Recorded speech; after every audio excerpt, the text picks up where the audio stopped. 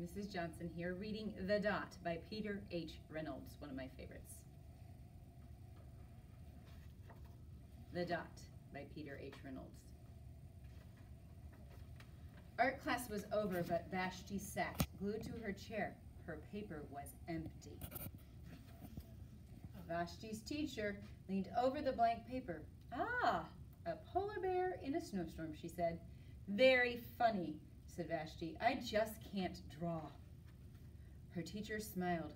"Just make a mark and see where it takes you." Vashti grabbed a marker and gave the paper a good, strong jab. There. Her teacher picked up the paper and studied it carefully. She pushed the paper toward Vashti and quietly said, "Now sign it."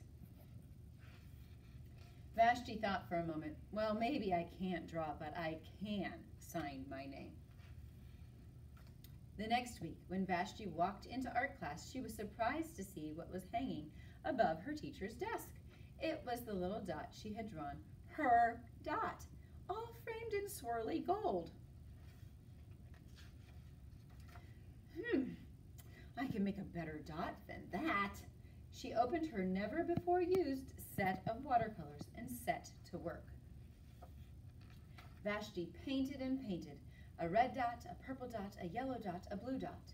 The blue mixed with the yellow, and she discovered that she could make a green dot.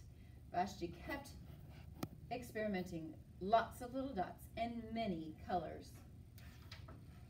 If I can make little dots, I can make big dots too.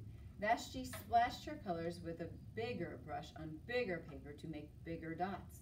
Vashti even made a dot by not painting a dot. At the school art show a few weeks later, Vashti's mini dots made quite a splash. Vashti noticed a little boy gazing up at her. "You're a really great artist. I wish I could draw," he said. "I bet you can," said Vashti. "Me? No, not me. I can't draw a straight line with a ruler."